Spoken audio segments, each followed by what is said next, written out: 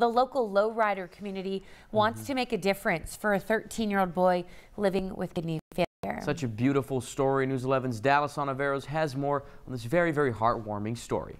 If there's a hero in everyone, you'd never expect them to be on wheels. We're just normal brothers, fathers, grandpas, everything.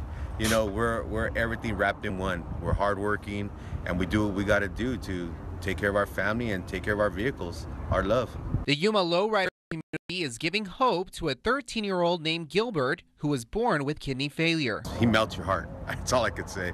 Just one word is he melts your heart. He's just a solid little kid. You can see him normal, but I'm pretty sure he has his moments where he gets tired again, you know what I mean? Because the kidneys are part of his main organs, you know, and I know he goes to dialysis once or twice a week, so he's constantly on the road to Phoenix to do his dialysis. You know, you see him, there's no way that you couldn't accept him or anybody else just like him. After sharing Gilbert's story on social media, a huge response turned into a shopping spree to ease the pain Gilbert lives with.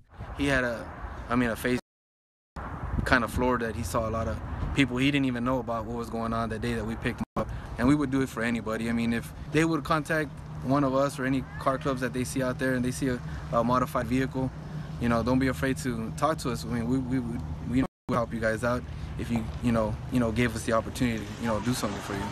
Just being there, being in that environment is just a positive. You just feel all the positive vibes from everybody. It breaks that stigmata that we're all from a gang, that we all hang around with gang members. We're not. Just hope to be in that kid's life more, because he's very interesting. Talking to him, he wowed me. He really wowed me.